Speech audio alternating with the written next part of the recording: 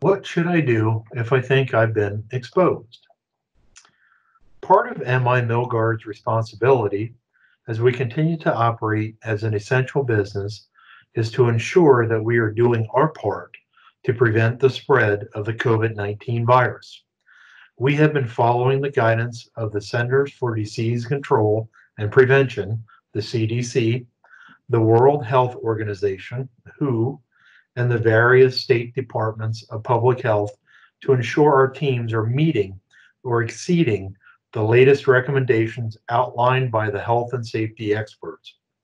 This training is intended to help each team member within the MI Milgard organization understand what to do if they think they have been exposed to the COVID-19 virus, as well as to provide guidance on how to avoid coming into contact with the COVID-19 virus. The first column is the easiest one to understand. I have COVID-19. This column addresses what you should do if you have COVID-19. If you have COVID-19, you should self-isolate for 14 days. Self-isolation means that you are sick and you are isolating yourself from others to prevent the spread of the COVID-19 virus. You should not come to work. You should avoid public places. This one is pretty easy because it's hard to imagine anyone would come to work if they knew they had COVID-19. If you have COVID-19 per the CDC guidelines, you can return to work after you receive two confirmed negative COVID-19 tests, or your symptoms have improved and you have no fever for 72 hours and it has been at least 7 days since your symptoms began. Your HR business partner will stay in communication with you and will help you determine when you can safely return. The second column is also pretty easy to understand. This column addresses what you should do if you have symptoms that are common to COVID-19.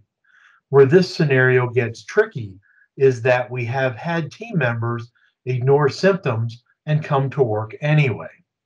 To be clear, symptoms that are common to COVID-19 include coughing, fever, shortness of breath.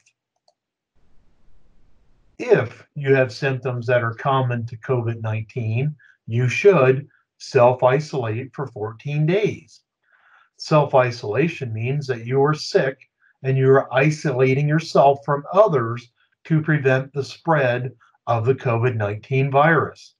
You should not come to work. You should avoid public places. There have been several examples of employees that came to work thinking they had the flu, a cold, or an allergy and did not realize that they have COVID-19. If you have symptoms that are common to COVID-19, you need to self-isolate. If you have symptoms common to COVID-19 per the CDC guidelines, you can return to work after 14 days if symptoms subside, or your symptoms have improved and you have had no fever for 72 hours and it has been at least 7 days since your symptoms began. Your HR business partner will stay in communication with you and will help you determine when you can safely return. The third column is a little more complex. This column addresses what you should do if you have been in close contact with someone that has COVID-19 or that has symptoms that are common to COVID-19. It is important to understand what close contact means. Visiting someone in a hospital or nursing home that is sick is considered close contact. Having a family member or roommate that lives with you that is sick is considered close contact. Having a carpool relationship that is sick is considered close contact. Spending more than 15 minutes with someone that is sick in any setting is considered close contact. If you have been in close contact to someone that has COVID-19 or that has symptoms that are common to COVID-19, you should self quarantine for 14 days. Self quarantine means that you are not sick, but that you are aware that you have been exposed and that you are quarantining yourself from others to prevent the spread of the COVID-19 virus in case you have it and don't realize it yet. You should not come to work. You should avoid public places. If you have been in close contact to someone that has COVID-19 or that has symptoms that are common to COVID-19, you need to self quarantine. If you have been in close contact with someone that has COVID-19 or that has symptoms common to COVID-19, per CDC guidelines, you can return to work after 14 days if no symptoms develop or your symptoms have improved and you have had no fever for 72 hours and it has been at least 7 days since your symptoms began. Your HR business partner will stay in communication with you and will help you determine when you can safely return. The fourth column is likely the hardest one to understand. This column addresses what you should do if someone you have had close contact with in the past 48 hours notifies you that they started having symptoms common to COVID-19 but appeared to be healthy when you were with them. The CDC has recently recognized that the COVID-19 virus can be passed during person-to-person close contact as much as 48 hours before someone shows symptoms. This is a good reminder on why it is important to practice social distancing, even around people that may not appear to be sick. If someone you have had close contact with develops symptoms that are common to COVID-19 within 48 hours of when you last spent time with them, the CDC says you should respond according to whether or not you develop symptoms. If no symptoms develop, you may remain at work and self-monitor yourself for 72 hours. Self-monitoring means that you are diligently checking yourself for symptoms. You must take your temperature every day.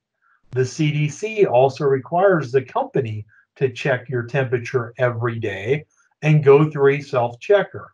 You must wear a face mask at all times. If someone you have had close contact with develops symptoms that are common to COVID-19 within 48 hours of when you last spent time with them, the CDC says you should respond according to whether or not you develop symptoms. If symptoms develop, you must self-isolate for 14 days. Self-isolation means that you are sick and you are isolating yourself from others to prevent the spread of the COVID-19 virus. You should not come to work. You should avoid public places. The fifth column will only apply if you haven't been following proper social distancing guidelines. This column addresses what you should do if you come into contact with someone that has been in close contact with someone that has tested positive for COVID-19. In this case, you are one step removed from direct contact with someone that has had COVID-19, but you still have some risk. If you have not been properly following social distancing guidelines and came into contact with someone that has had close contact with someone that has COVID-19, you should self-quarantine for 72 hours. Self-quarantine means that you are not sick, but that you are aware you have been exposed and that you are quarantining yourself from others to prevent the spread of COVID-19 virus in case you have it and don't realize it yet. You should diligently check yourself for symptoms daily. You should not come to work. You should avoid public places. If you have not been properly following social distance guidelines and came into contact with someone that has had close contact with someone that has COVID-19 per the CDC guidelines, you can return to work after 72 hours if no symptoms develop. If symptoms develop, you can return to work after your symptoms have improved and you have had no fever for 72 hours and it has been at least 7 days since your symptoms began. Your HR business partner will stay in communication with you and will help you determine when you can safely return. The sixth column is one that we should all strive to be in. This column addresses your risk of developing COVID-19 if you have been properly maintaining social distancing guidelines and come into contact with someone that has potentially been exposed to COVID-19. If you have been properly following social distancing guidelines, even if you come in contact with someone that potentially has COVID-19 virus, you have a very low risk. Maintain current protocol diligence. Great job. With the right precautions, we can all do our part to help prevent the spread of COVID-19. By following social distance practices, enhanced cleaning guidelines, and protocols for responding to exposures to COVID-19, we can all ensure that MI Milgard remains free of COVID-19. Thank you.